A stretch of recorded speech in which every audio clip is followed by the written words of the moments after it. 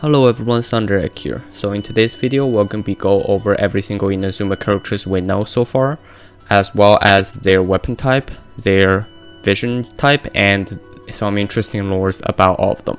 Before we get started, just want to say a huge thank you to everyone who came out to the live stream yesterday. It was a huge turnout.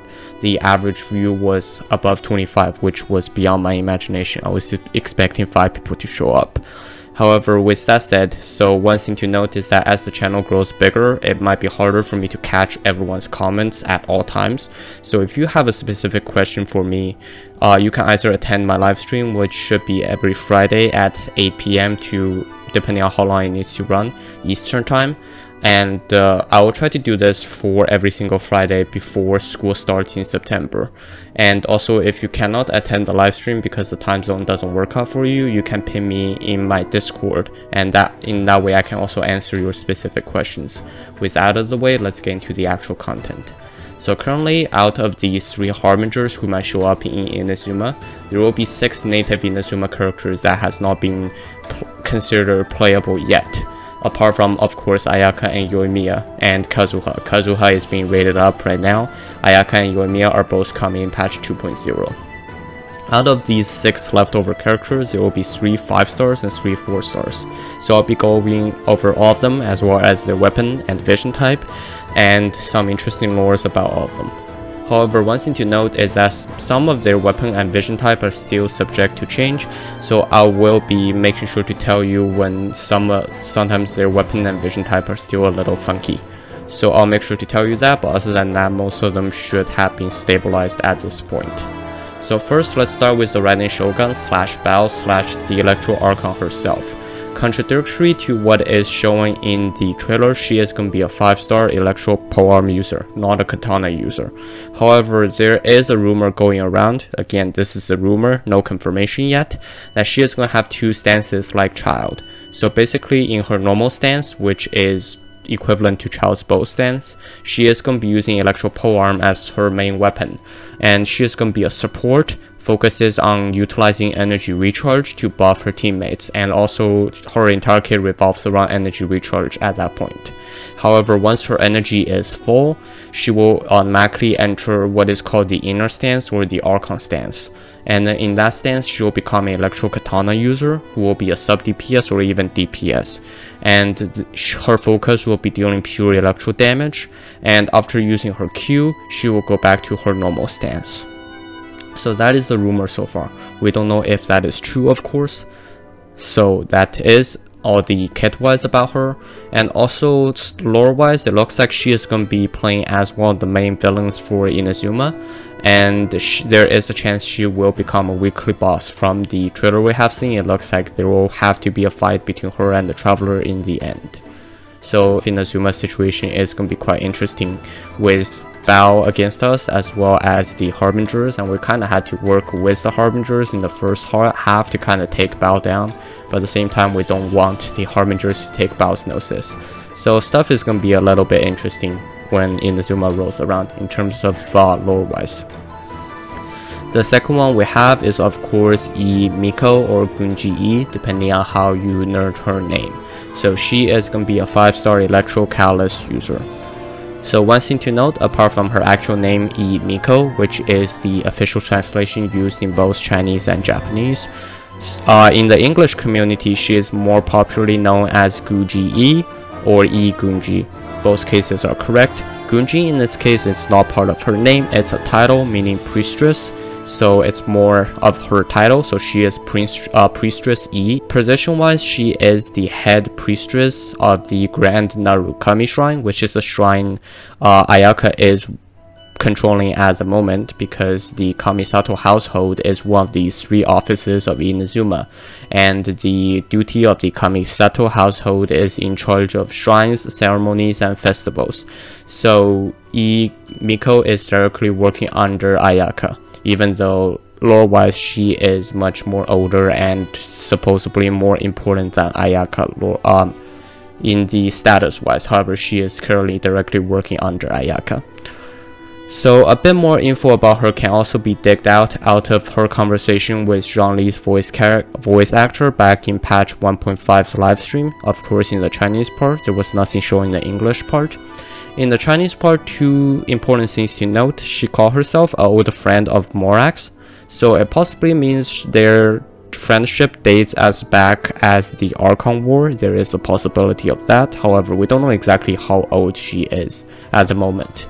And the other thing to note is that she is kind of the status of an Adeptus of Inazuma. However, the status of an Adeptus does not really exist. However, she is of someone of the similar status. So basically, sage or god or like a deity of sorts, but not at the level of an Archon.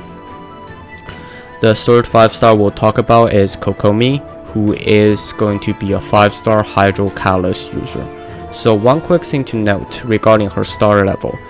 Back when her initial model was leaked in patch 1.1, back when she was codenamed Mimi, she was first read to be a 4-star Hydro Catalyst user. So her star level was recently changed to 5-star. So there is still the chance that she is actually a 4-star Hydro Catalyst user. However, until further confirmation, it is safe to assume that she is going to be a 5-star instead. So one quick thing to note, in the Chinese translation, her last name is the Coral Palace. That's literally the real name of her last name's translation, which is the same name used for the base of the rebellion. So that leaves us with two possibilities. So the first one is confirming that she is native to the Watatsumi Island. Basically, if that is correct, then we're assuming that she is the daughter of the Dragon King, who is the ruler of the Coral Palace. And as a native, she is kind of rising up against Baal to protect her home. So that is one assumption.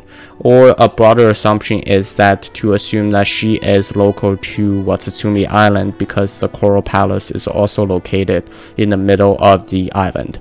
However, her last name is currently unknown in English, so I won't go too much into these speculations. So lore-wise, she is the strategist of the rebellion forces. So she is the one kind of working under the curtains, while Gorou is the one fighting in the front line. Now, of course, that does not to say she does not join battles. For example, in the trailer, we can see that she was actually hiding there alongside with her troops, trying to surround Baal's army from both sides with Gorou to try to eliminate them. So that was one of her strategist moves working in the middle of the conflict. And hopefully we'll get to see more of her during the quest. Now, of course, with Watatsumi Island not released in patch 2.0, hopefully we'll see her as early as patch 2.2. Now let's go move on to the 4-star characters. So having already talked about Kokomi, the first one I'll mention is Gorou. Gorou is going to be a 4-star Geo Archer. So he was first thought to be a 5-star ever since he was first leaked. However, a week after that, people started confirming that he is a 4-star, mostly due to the fact that his design is not giving off a 5-star vibes. However, at this point, we are about 70-80% certain that he is going to be a 4-star instead of a 5-star. So another thing regarding him lore-wise, his ears and tails are real, unlike Katrina's fake cat ears. So he's probably similar to Diona's case, someone having a mix of animal and human bloodlines mixed together. Lore-wise, he is the general or one of the generals of the rebellion forces, and that is to confirm he is at least one of the leaders, if not the leader of the rebellion force. He normally goes head-on in a battle, and that is probably expecting him to be a DPS. Also, I mean, if they already make Zhang Li a sub-DPS, it is possible that he is also not a DPS at all. One last thing to note, he might have what is originally Albedo's kit. Here is the thing, Albedo, before he was first beta tested, was worked on as a Geo Archer for quite a while. Also, Albedo was at first a 5-star Geo Archer, and then sometime very sometime very close to the beta testing date, they decided to completely swap out his kit for a Geo single hand sword user kit. So here what they might be doing is they might take Albedo's old kit where Albedo was an archer and recycle it onto Gorou. So one interesting thing, when you get Gorou, his kit might be what originally Albedo's kit looked like. Finally, let's move on to the second 4-star, who is going to be Kujo Sara, or there is another translation which I don't think anyone uses, is Kujo Sara. So she is the adopted daughter of the Kujo family. Kujo, like the Kamisatos, is another of the 3 houses of Inazuma. However, instead of in charge of ceremonies, they are in charge of the military / police / homeland security / safety duties. So Sara herself is a great general and a skilled combatant herself. She is going to be an electro archer, as we saw her shooting an electro charged arrow during the cutscene. And it is pretty much confirmed that she is a 4-star at this point, which is a pity. However, it might be a surprise in disguise, because like Ningguang, she might turn out to be a really overpowered 4-star, and then given the status of 4-star, it's easy to get her constellations. Then personally, I'm very interested to see what C6 Sara can do in terms of damage. Now, lore-wise, she again is the adopted daughter of the Kujo family, and currently she is the right-hand man for Baal, and she is also given the task to carry out the Vision Hound decree, which is why she ended up facing the rebellions head-on. And also another thing regarding Ayaka's view on her. Ayaka does not really like her personality. However, Ayaka does respect the fact that she has absolute loyalty for Baal. Finally, let's move on to the last 4-star we have to talk about, as well as the last Inazuma character, Tohma, who is going to be a 4-star pyro polearm user. He is a servant to the Kamisato household, and he was taken as a servant since a childhood age, and he almost kind of served as the personal servant for Kamisato Ayaka. So they are both in the relationship of a master servant, but they're also in the sort of a relationship of childhood friend. However, if you listen to Ayaka's voice lines after she gets released, you'll note that normally she is very polite when talking to people or the traveler. However, she tends to get quite a bit more bossy when talking to Tohma, because she is still kind of treating him like a servant. The other thing to note, the other 2 more important things to note, one is that Tohma's Q is rumored to be similar to Diluc's, where he was summoning a sort of a pyro thing that kind of moves forward. So similar to Ayaka's as well. And for him, lore-wise, he might not be native to Inazuma. During the Chinese livestream, I don't know if they translated this in English one as well, but they did mention that he is the only blonde person so far in Inazuma. I mean, apart from Gorou, because Gorou is part animal, so that blonde makes sense. However, Tohma is the only blonde person in Inazuma so far, so it might not mean he might not be native to Inazuma, because I mean, we haven't really seen anyone dyeing their hair in Genshin yet. So that is all the stuff we have regarding these 6 new Inazuma characters, all of whom will very likely become playable in the future. Now, of course, I skipped these 3 Fatui Harbingers that might show up, so I'll quickly mention them again. So there is Scaramouche, whose English name is the Skirmisher, number 6 of the Fatui Harbingers. He is supposed to be rumored to be an Electro Catalyst user, however, that was way back in 1.1, so that might be subject to change.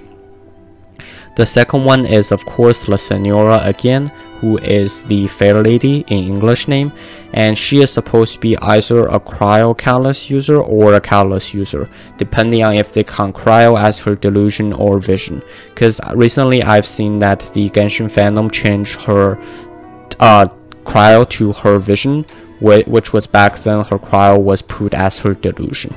And of course, the last one is the doctor or the professor. I don't know how to pronounce his English name. His face is here.